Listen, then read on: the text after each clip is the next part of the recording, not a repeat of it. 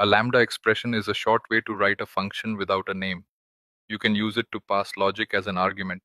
It makes code simpler and easier to read, especially when working with streams and functional interfaces. From this definition, one might wonder, what does it mean to pass logic as an argument? Let's understand with an example. Let's say we want to sort the list of names.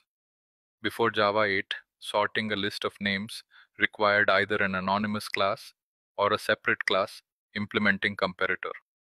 Here's how it was done. Refer to the below example code that uses an anonymous class. We created an anonymous class implementing comparator. The compare method defines how two strings are compared alphabetically using compare_to method, and sort method applies this logic to reorder the list. But from Java 8, we can simplify this using a lambda expression. In this example, the sort method requires a way to compare elements. We provide that logic using a lambda expression and passing to sort method. Syntax: parameter list. The input parameters can be empty if no parameters are required.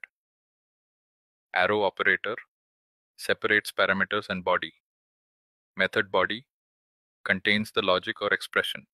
How can we use lambda expressions with custom functional interfaces? We'll explore that in the next reel. Stay tuned. Follow the page if you like the content.